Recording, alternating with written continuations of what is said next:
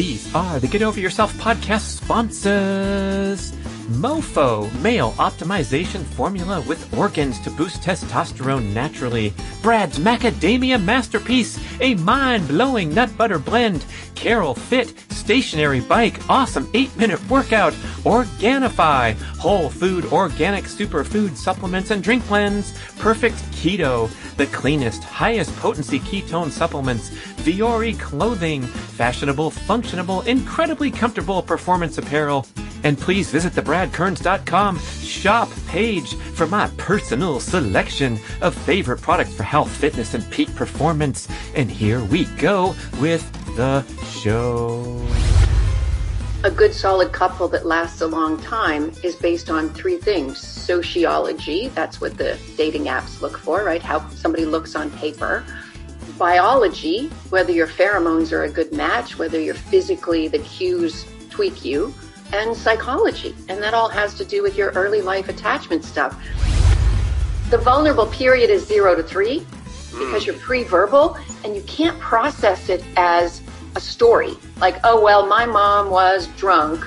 She didn't mean to hit me. She still loves me. When you're 2, you just feel the pain and go, love must be painful. So somebody who has a secure attachment style can give and receive care equally.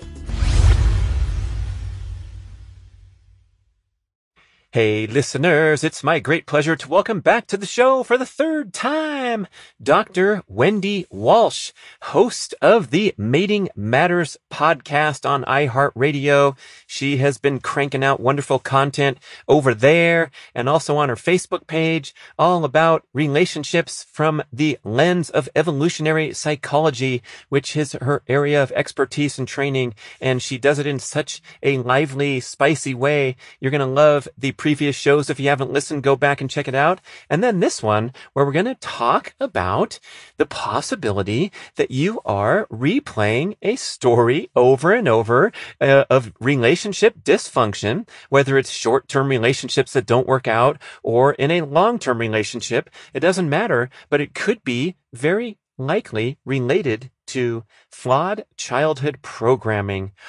Oh, mercy. We've talked about this in other shows as well. My Breather show, talking about Bruce Lipton's work, Biology of Belief. And boy, this is something that we all really deserve to pay attention to and awaken to the possibility that what Dr. Wendy talks about is attachment theory or attachment injuries from early childhood are being played out in your choice of partners and how you interact in relationships. This is coming from new research from the Einstein School of Medicine that early life attachment not only influences our romantic attachments, the way that we interact in relationships, but also our overall health. And so if you had a high stress childhood with a lot of fight or flight activation, you are going to play out the same way in your relationships because you're trying to replay the story and fix it this time. And this leads to kind of banging your head against the wall, making the same mistake. So Wendy's going to talk us through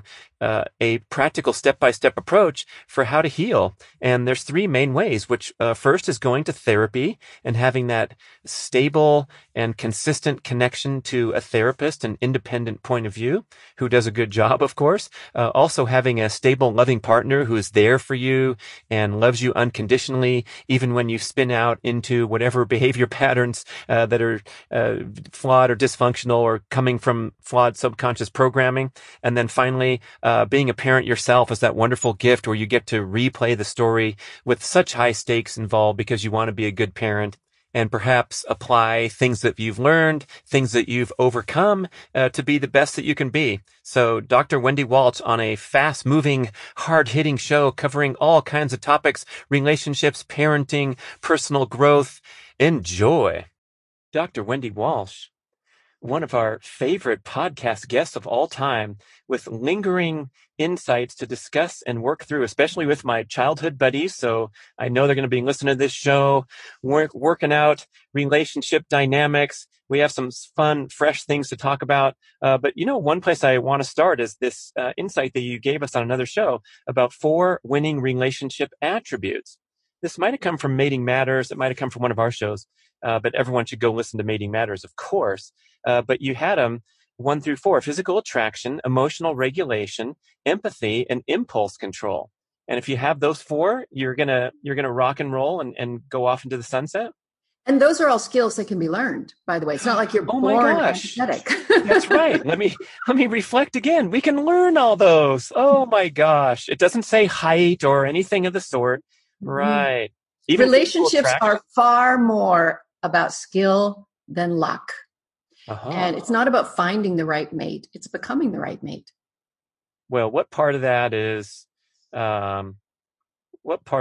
important to start from a good pairing? What do you mean? Well, I mean, you want to, everyone says you want to find the right mate, and you go on to that's what the online dating is all about, is trying to pair and work through these computer algorithms and put someone who has like interests and values and political alignments. But you're saying those are things you could work through if they're not a so-called perfect match. Well, I like to think that, a good solid couple that lasts a long time is based on 3 things. Sociology, that's what the dating apps look for, right? How somebody looks on paper. Biology, whether your pheromones are a good match, whether you're physically, the cues tweak you, and psychology. And that all has to do with your early life attachment stuff. And if we had a perfect world, it would be this. I had this idea recently because years ago I was looking for an apartment in Italy. The Italians do this thing, I don't know if it's by law or custom, that whenever they give the attributes of a particular, real estate listing of a particular apartment, they also have to give the downside and list a couple things, the negatives about this apartment, so that they're very honest and balanced, right? And so it might say something like, the patio can feel cold in the mornings with no sun. Or it might say a small amount of traffic noise from the autostrada can filter up in the afternoons, or they will say so. And I thought to myself, why don't dating apps do that? Why don't people say, here are my 2 pluses, here are my 2 negatives? Because really the truth is you're never going to find, and you shouldn't hope to find, a perfect person. You should just find somebody who's crazy is a good complement to your crazy. That's all. That's all we're looking for. And then it's about skills. What about that biology aspect, which you talk about the pheromones, and we're not going to be attracted to our first cousin because we can sort of sense that this is not it just doesn't happen. So how does that chemical process work, and what is an attractive match? Funny you said that, because I have a new episode of Mating Matters coming out in 2 weeks called Genetic Sexual Attraction. And it's about, they've actually learned that very close relatives, brothers and sisters, if they're not raised together, if they're separated at birth, if they're farmed out to adoption or whatever, and they meet each other, they actually find themselves very attracted to each other. Ooh. So it's about being raised together that starts to create that kind of reverse sexual imprinting. But let me explain it. So one of the things we know is that when you mate with somebody, your genes combine to reproduce stronger offspring.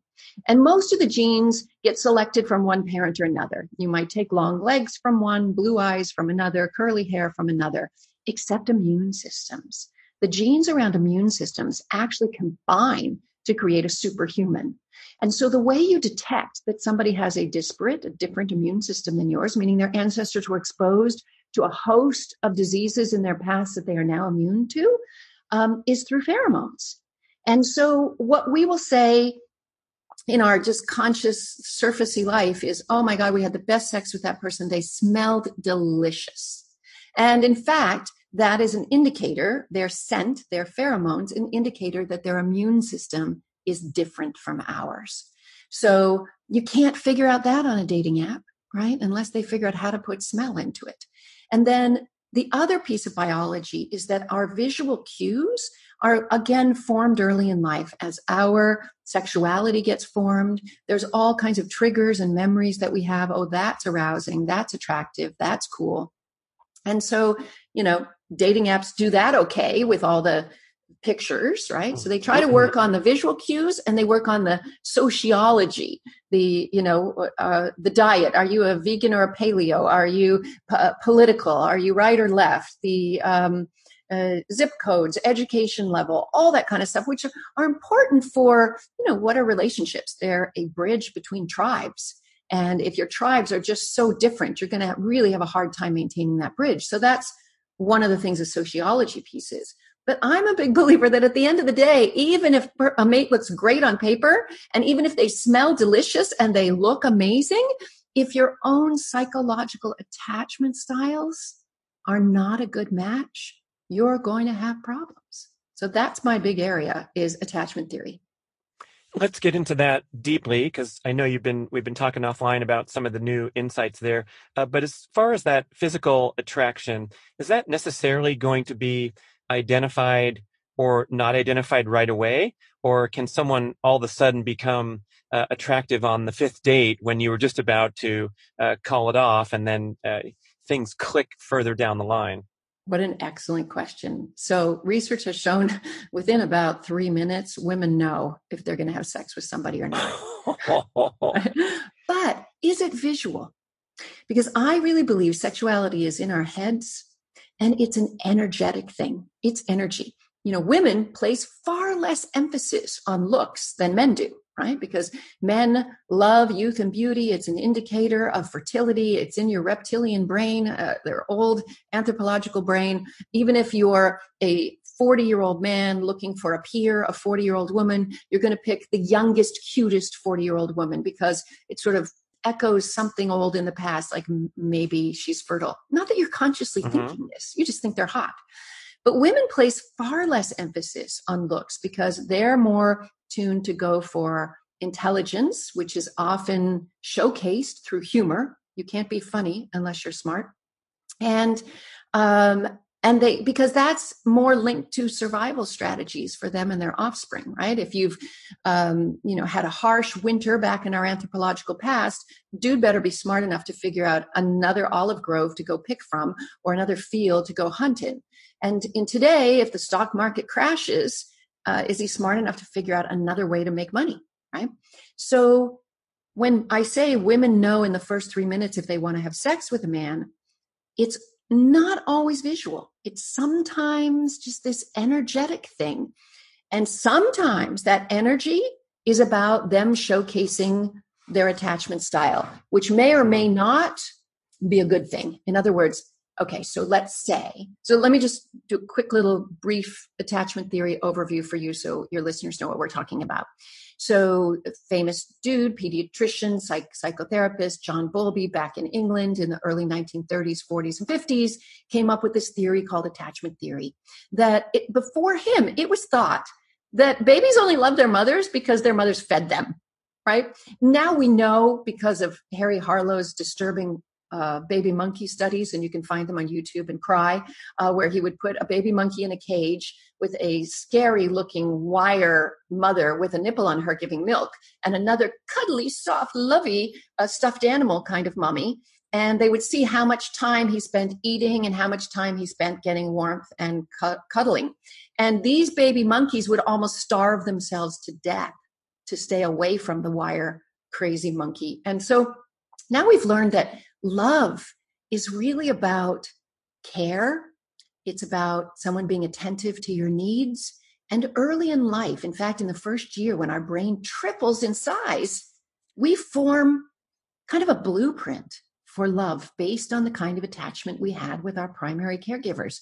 And then we take that out into our adult romantic lives, safely tucked in our unconscious, and we try to find a partner that will tweak that will feel familiar to us. So the good news is, if you had a secure attachment with your parents, that they were loving and attentive to your needs and not overly punitive, and took care of your needs, especially early in life, you grew up to kind of trust the world and trust the people in it, then you'll seek out partners who bring that feeling.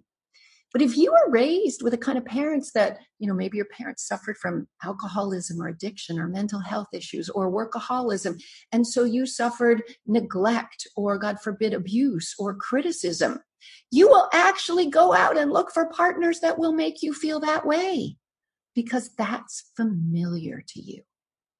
You're talking throughout childhood, like let's say our first 10 years, not just the first year when the brain's developing a lot, but It continues entire until you childhood leave the experience. nest. Right. The vulnerable period is 0 to 3 because you're pre-verbal and you can't process it as a story. Like, oh, well, my mom was drunk. She didn't mean to hit me. She still loves me. When you're 2, you just feel the pain and go, love must be painful because that's my lifeline. That's my umbilical cord. So the early life stuff is a very vulnerable, critical time in development. But yeah, it impacts all the way through. So the big question is, of course, can we change our attachment style? And absolutely we can. It's about choosing a partner who doesn't feel familiar. So I'm going to jump back to what I said. Sometimes when a woman on the first 3 minutes of a date finds a guy very, very attractive, if she has an insecure attachment style, maybe a lot of anxiety around attachment, and he happens to be very kind of avoidant, then she actually gets aroused by the fact that it's triggering her old structures of love, her old blueprint. Right. Which we can conclude is not a good thing. Not a good thing. Can't help it. Yeah. And sometimes people stay in very long, very unhappy relationships, Brad. That's what's heartbreaking. And now let's turn to how this impacts our physical health. Because what the new research, I was watching a video recently out of the Albert Einstein School of Medicine, where they have a sort of attachment learning program where they bring fragile families in. The adult parents may have been abused themselves, and they bring them in with their babies and teach them how to love, essentially. And they take saliva samples before and after all these lab visits, and they can actually see attachment. Because what happens is when a child has an insecure attachment style, when they may fear their caregiver, when they may not be able to depend on their caregiver and just check out, then they actually, their cortisol levels go up. Because rather than having quiet learning time that babies are supposed to be having in warm arms, exploring the world, feeling safe and secure, their body is always on alert for danger, starting at a very young age. And research has shown that this early life inflammation, this almost overactive fight or flight response, continues for their whole life and has increases in heart disease, diabetes, stroke, etc. And by just healing attachment injuries, we can improve our health. So when we talk about these adults who end up in these painful but long relationships, they're also hurting their physical health. And there's real evidence now. There's real evidence to support this. Yeah. Besides just the anecdotal evidence that you look like crap and you're haggard and tired all the time because you're in a dysfunctional relationship. I wonder, Wendy, if is there pushback both in academia as well as like a layman's opinion where you could say, oh, that's nonsense, get over it, whatever happened to yourself in childhood, grow up and don't attribute anything. No. I mean, what is a relationship? It is an exchange of care. And if it is a good, intimate, emotionally intimate relationship, it is two babies taking care of each other. That's why when people fall in love, they call each other baby. Hey, baby, how are you? Because they're basically making an unconscious deal. You be my mommy, I'll be your daddy. And so the point is, our unconscious processes and our early life experiences shape our personality and dominate our behavior through the lifespan. Get over it doesn't work. What does work is see it, realize it, understand it, process it from your emotional brain through your prefrontal cortex, and change your behavior. I have to tell you, my favorite metaphor for personal growth is this. And we can use the example of maybe an attachment injury, like always picking the wrong mate. So you're walking down a street, you don't see a hole, and you fall in that hole. That's the level that most people are operating at. But then you decide, I'm going to make a change and I'm going to grow and understand. So then stage 2 is you walk down the street and now you see the hole and you fall in it. Stage 3 is when you walk down the street, you see that hole And you very carefully use your mind to step around that hole. And stage 4, you take a different street. Mm. And that's how attachment injuries and so many other psychological injuries get healed, right? You start by dating hurtful bad boys or hurtful bad girls, and you're not even aware that you're the one doing the choosing. You say it's all their fault. There's so many bad people. I hear people blame cities all the time. Oh, the problem's Los Angeles. The problem's New York. No, the problem's your choices. Let's be clear. So then you go to therapy and you talk about your early childhood and you're like, oh my goodness, my parents hurt me. And then you see the next hot person and you're like, oh yeah, this is going to be a problem, I can see. And you still hook up with them, right? And then you get hurt again. And now you're like, oh, that's how it is. And then the next time you see the playboy or the playgirl roll in and you're like, I've been here. I'm going to not give you my number. I'm going to walk away early. And that is growth for me. And finally, you're on the dating app or you're in a bar and you look over and you see the actual nice, good, secure person. And your brain does not say, ew, they're too nice. I hear people say that all the time. Oh, they're too nice. What does that mean? You're supposed to have a nice person in a relationship. It means you want to be hurt a little bit. Ooh, yeah, that sounds like a red flag, huh? Yeah. Yeah. So you'll turn to that securely attached person and notice them for the first time in your life and go, that's what goodness feels like. So we are seeking unconsciously to repeat the imperfect love or abandonment or whatever occurred in childhood. Right, because we're trying to fix it this time around. We think we can fix it by choosing the same object, and we think we can change them. Look, I wrote dating books in my youth all about, how to fix them. It's not about fixing them. There's one common denominator in every relationship you've ever had, and it's you. You picked them. There's one flaw in all your failed relationships. Yeah. It's you. You picked them. Yeah. And so the other person, you were talking about the female meeting the male, but of course we can go in both directions. What's the other person representing when you want the male's attracted to the hot female who is temperamental and emotional, and you're going into a firestorm once again, but you're blinded by their physical beauty or what have you. How does that imprint to our childhood programming? Well, likely that was the angry mother, right?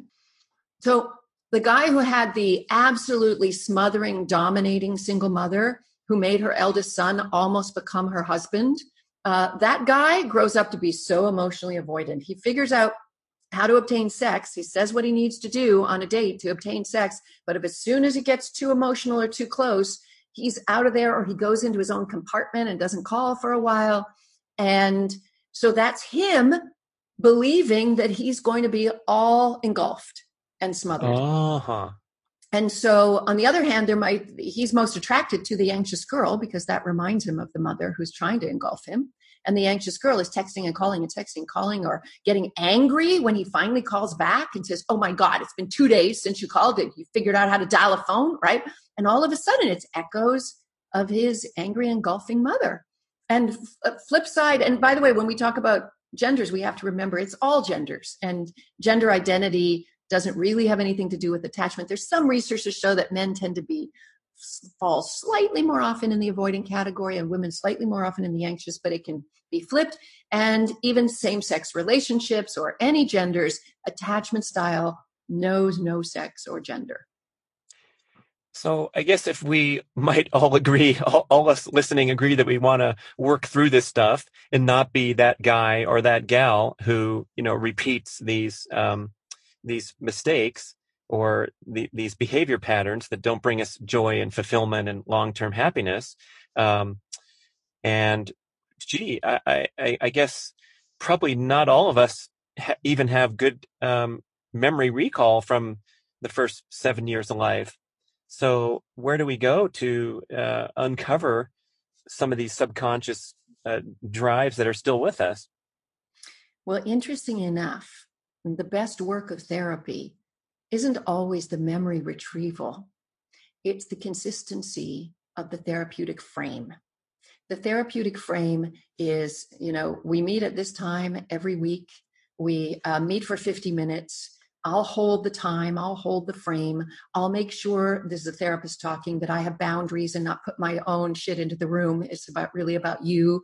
A good therapist works in what we call the transference. So when some client imagines that the therapist is being mean, then the therapist could ask them to explore where they thought that feeling comes from, etc. But at the end of the day, the thing that heals is the relationship. It's the consistency. Some people say therapy is reparenting, right? And it is that consistency that rewires the brain. There are a couple other relationships, according to research, that can heal attachment injuries. One, if you're lucky enough, whether you're more avoidant or more anxious or more disorganized in your attachment style, if because somebody has a great resume on paper, they have the right job, eat the right food, have the right politics, and they physically look attractive, if you're lucky enough to stumble on them and they happen to have a secure attachment style, then they will give you the consistency you need to heal.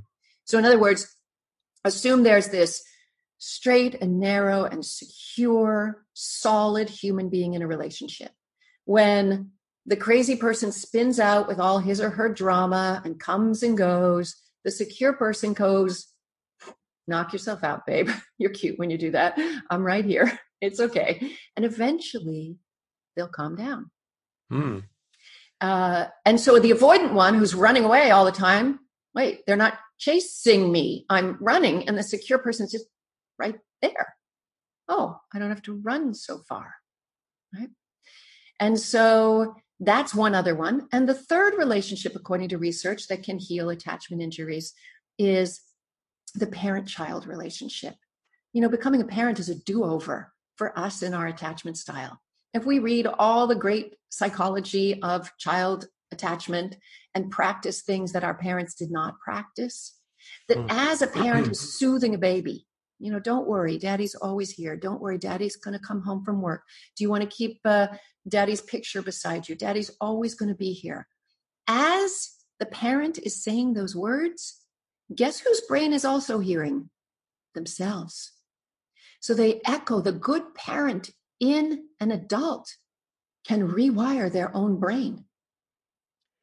Right, because there's so much, the stakes are so high.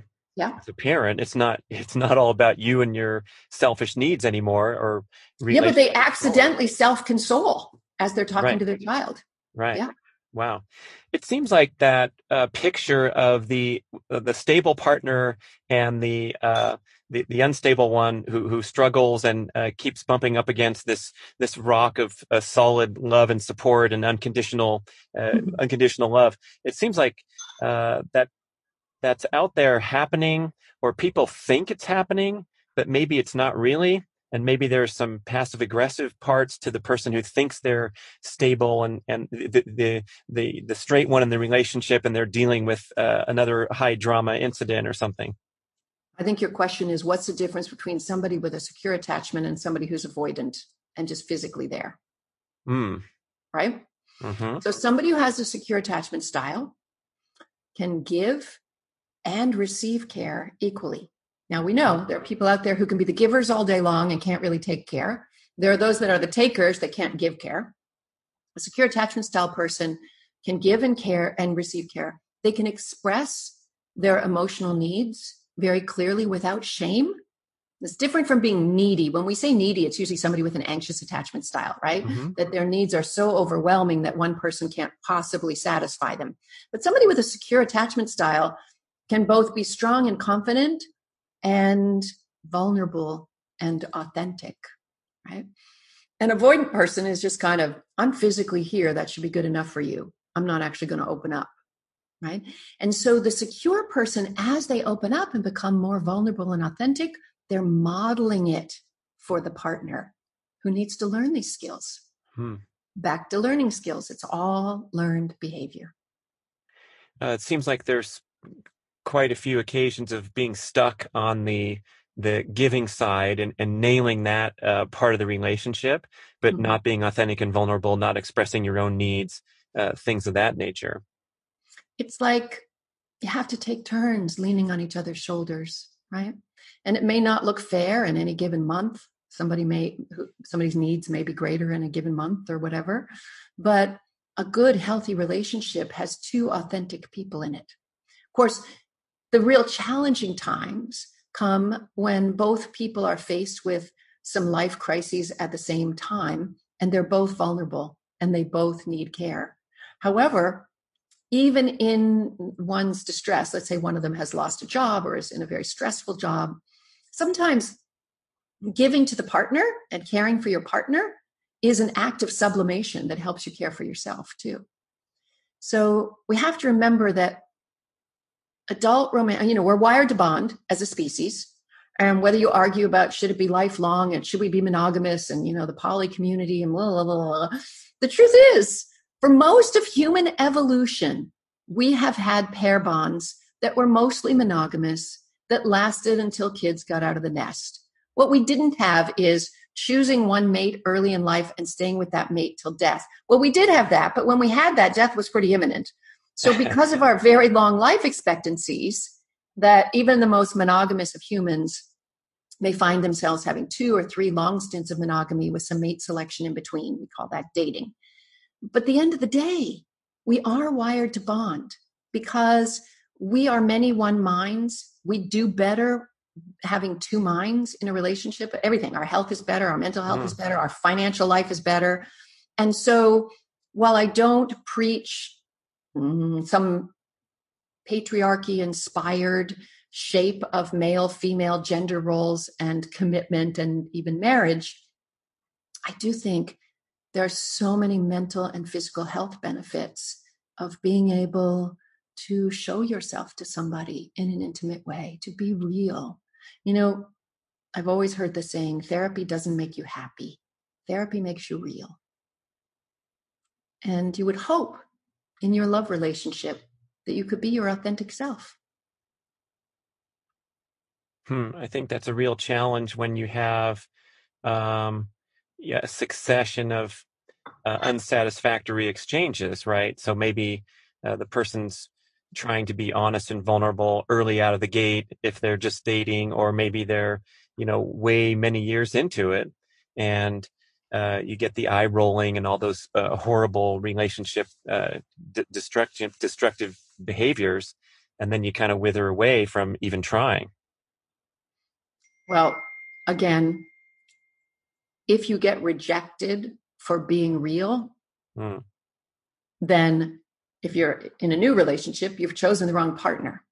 You've chosen a partner who is basically saying to you, or basically reminding you of something else that happened in your life, being rejected for being you. If you're in a long-term relationship and you say, you know what? I'm tired of living like this. I want us to be more real. I want us to be closer. And, relationships change across the lifespan. But I mean, the people in them are constantly growing. I really believe I'm a big proponent of couples therapy for long-term commitment because everybody's changing and growing, and you have to accommodate the changes in the partner as well. But, I also suggest going to couples therapy where you have a referee in there, a coach, right? And so that when you do say something vulnerable and the partner says something sarcastic, you don't have to be the one to say it. You got somebody in there going, hey, that might have been a little hurtful. How did that feel to you when he or she said that, right? So, and that's how we learn to connect. Right. And I guess if therapy doesn't go well after 12 sessions, a couples therapy I'm thinking of, that's probably an indication if you can't even be productive and civil there, you're not going to have a good chance in real life. Well, I do also, before I ever promote, throw in the towel, I do want to remind people that we put a lot of pressure on our relationship partners to be the entire village for us nowadays, right? Not so long ago, we had neighbors and cousins and parents and all kinds of people to confide in emotionally. And in fact, women, it's been shown, have a much more greater social network and emotional support system than men. Men are particularly bad at putting all their emotional eggs in one basket. So we have to also look at our relationship and say, what else is it to us? Is it something that is a good exchange of care in other areas, whether it's financial care, domestic responsibility care, child rearing care, financial care, whatever, sexual care, whatever. But maybe this emotional piece is not there. Now, the question is, how lonely do you feel in your relationship? And can you get your emotional needs met somewhere else? Not in a relationship that's going to threaten your primary relationship, but a good friend, a therapist. Are there other ways and places for you to be authentic while you keep the ship going if there are kids in the nest and families connected to it all? And these are really tough decisions. Maybe taking better care of yourself too. So you come back to the home happier, fitter, healthier, things that are going to, indirectly greatly boost your relationship. Quitting that lousy, miserable job that you're, no fun to be around all the time, that kind of thing. I think we talked about this the last time I was on your podcast, but relationships are a Venn diagram, right? They're two circles overlapping. And if the circles are too close over top of each other, you get a fused relationship where nobody can remember whose problem is whose. If they're too autonomous and separate, then there's no intimacy. So you do want to always keep a good chunk of your circle, your sense of self, your autonomy growing. So you have something to bring back into the relationship. You want to come home with good news about something you did, something exciting, so that you always continue to inspire each other as you watch each other grow. But then you also have this shared core of overlapping love and emotional intimacy. That's the overlapping part of the Venn diagram. I guess that's the thing that's going to be constantly changing throughout life. So you constantly have to work on those circles. I've never heard the term fused relationships. So I see it seems like a lot of couples work together these days, in the bakery, on the baking show, or they're flipping homes together on TV or what have you. Does that seem to be more common where we're more isolating from the community and now the relationship is fusing more and more? Well, let me say something about having an emotionally fused relationship. You can be working all day long with somebody and living with them and be emotionally distant. You can be 3,000 miles away from your mate, your ex, and still be fused. They can still trigger you, right? So you got to remember, it's not about time spent. It's about mental energy spent. Mm-hmm. Yeah, good distinction. So if someone is going along in a relationship, whether short-term or long-term, it's less than 10 out of 10, and they're straddling these lines, wondering, Wendy Walsh says that you can make relationships work by applying skills and learning new skills and overcoming your attachment injuries. And then the other side of the coin might be, hey, is this too much work with this person who might not be an ideal match, or whatever you want to call it, from that other camp, that other rooting section over there? How do you kind of juggle those two disparate variables? You go to personal therapy and you spend some time working out what's going on. You'll know when you know, right? And so being in the process of deciding whether to stay or whether to go is part of the work of personal growth. Relationships are a gymnasium for our minds. You can't grow by sitting on the side of a mountain meditating. Sorry, all you meditators. That's avoiding, right? And so you have to be in it. You have to be pushing on that weight machine, tearing down the muscle fiber. In this case, pushing your psychological boundaries, figuring out what piece is you, what piece is them, how you can get your needs fulfilled one way or another. But I really think we choose every single partner because they are there to help us grow. Now, growth can be painful. And part of the growth might be being able to walk away when you're ready, because there's some people that may have an anxious attachment style that'll cling on to anything, no matter how painful it is. And for them, it's about getting rid of a toxic relationship. And then there are other people learning to be satisfied in a good enough relationship. So there's no one right answer, but we're on a lifelong journey to learn about ourselves. So learning to be satisfied in a good enough relationship. If you have, I guess I'm thinking of a serial uh, uh, storytelling where the person's had a succession of relationships lasting 2 years, and then they fell apart, and then a new one came along, and it lasted 1 or 2 or 3 years, and so you see this recurring pattern where maybe it's maybe they have an ideal that's not realistic or something. Exactly. They could either have an unrealistic idea, like there's some perfect person, or an unrealistic idea about love, like, well, if it's love, I should be happy all the time. We should never have a fight. Well, guess what? In order to have intimacy, you got to have some conflict, because the road to intimacy is paved with ruptures followed by repairs. And it is during the repair process where people become vulnerable and say, I'm sorry and I forgive you, where you really get to see their authentic self. So if you don't have the ruptures, you can't get the repairs. So if you've never had ruptures in childhood, like if you had this classic example of today's smothering parent, where the kid is the prince of the planet, or the queen, and they can do no wrong, and they're the apple of the parent's eye all the time, and they're protected from real struggle and failure throughout their little journey, and then the parents pay a bribe and they get into the good college. Is that going to be paired perhaps with unrealistic relationship expectations? No. Kids know the difference. Oh, in fact, sometimes kids are smart, people. Kids are smart. Yeah, they're little sponges. So sometimes when parents spoil a kid or tell them they're too great, it actually lowers self-esteem. Because the kid goes, yeah, my art project wasn't that great.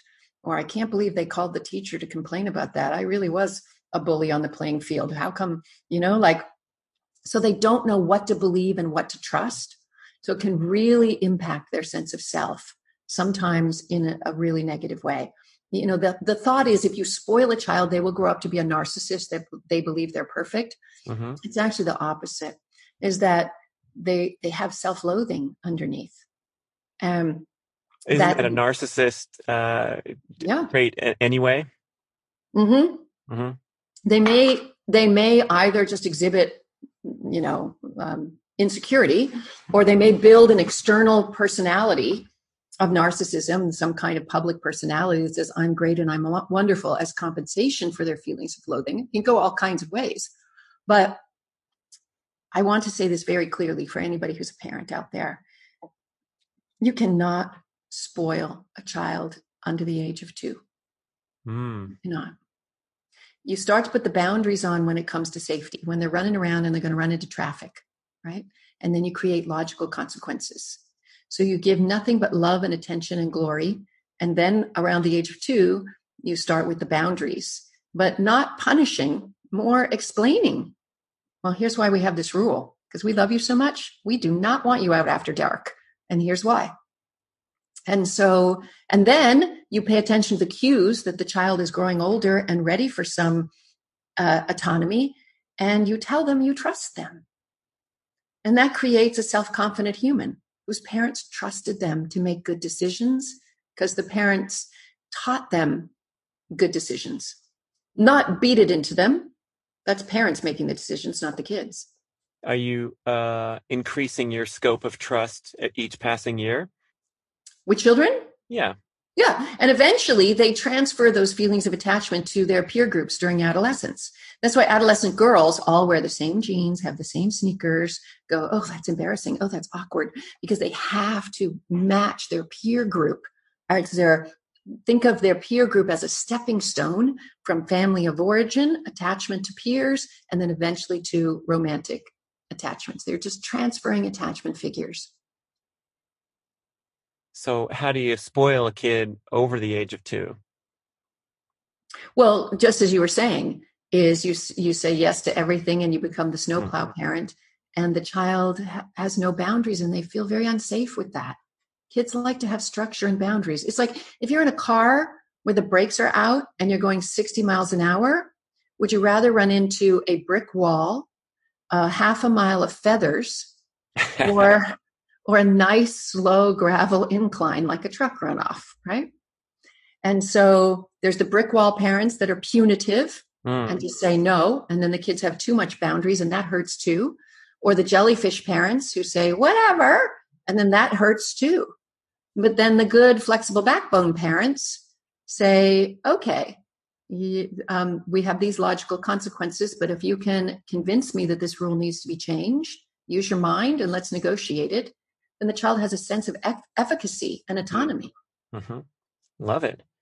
Wow, we're all over the map on this show. We are. Fantastic. From love to parenting. The most lengthy notes ever. Yeah.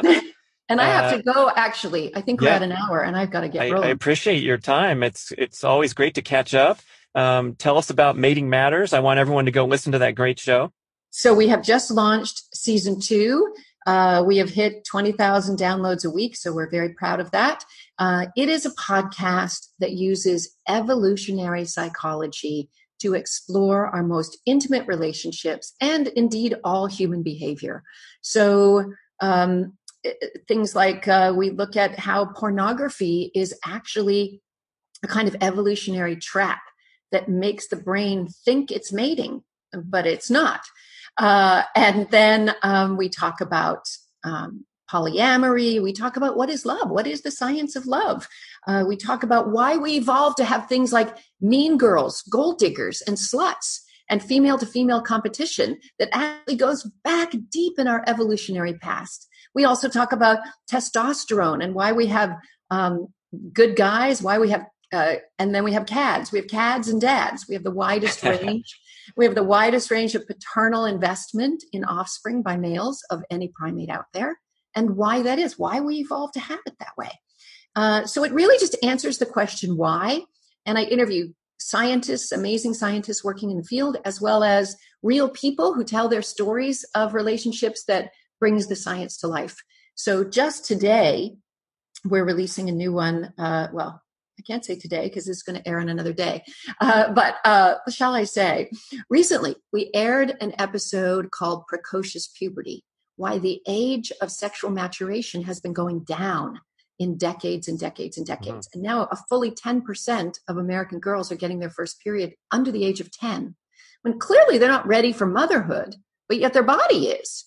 Why is that? And people talk about hormones in our food and our sexualized media. There are many pieces to it, but a certain evolutionary psychologist weighs in with a fascinating theory. So the episode of Mating Matters is called Precocious Puberty. Dr. Wendy Walsh, killing it. Thank you for that great show description. I invite listeners to go subscribe to that show. I love it every week, and I'm glad to have you back on the show. Have a great day. Good Thanks, to see everybody. you. Take care, Brad. Thank you for listening to the show. We would love your feedback at getoveryourselfpodcast@gmail.com. And we would also love if you could leave a rating and a review on iTunes or wherever you listen to podcasts. I know it's a hassle. You have to go to desktop iTunes, click on the tab that says ratings and reviews, and then click to rate the show anywhere from 5 to 5 stars. And it really helps spread the word so more people can find the show and get over themselves, because they need to. Thanks for doing it.